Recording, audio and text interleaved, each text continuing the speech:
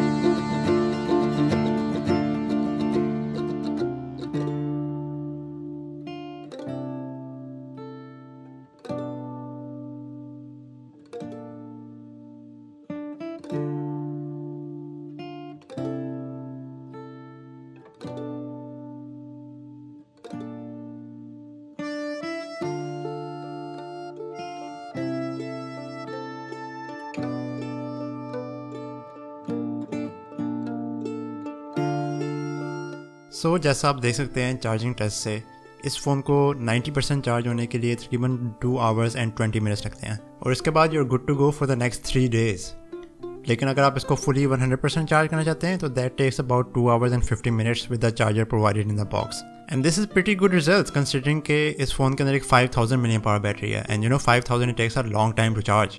Battery drain test की अगर हम बात करें तो आई use a battery drainer app which basically turns everything on in the phone के अंदर जितनी भी चीज़ें हैं सब कुछ ऑन हो जाता है। It starts vibrating, it turns the brightness up to 100% और it runs the processor at full power. So the battery drain test is like your phone doing everything at once. As you could see in the battery drain test, at everything on, it took about 5 hours and 10 minutes for the battery to go down from 100% to 0%. ये काफ़ी fantastic बात है। You can play heavy extensive games 5 hours straight इस phone के ऊपर at full brightness.